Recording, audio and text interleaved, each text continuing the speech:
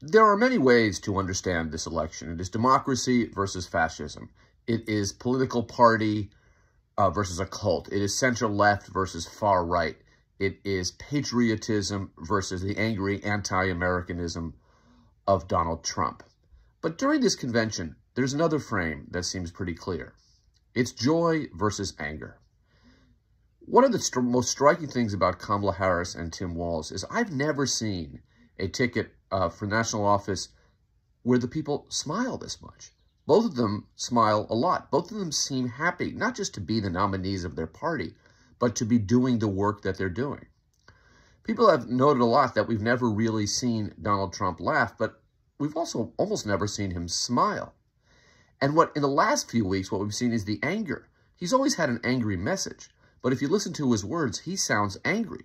If you go back and watch the Republican Party, Republican Convention, which I don't really advise that you do, you will see a celebration of anger.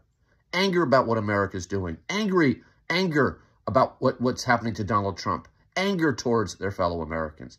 And when you watch the Democratic Convention, you see joy and optimism. And that's a real choice here. In November, starting October in many states, the American people can choose between joy and hope for the future and anger.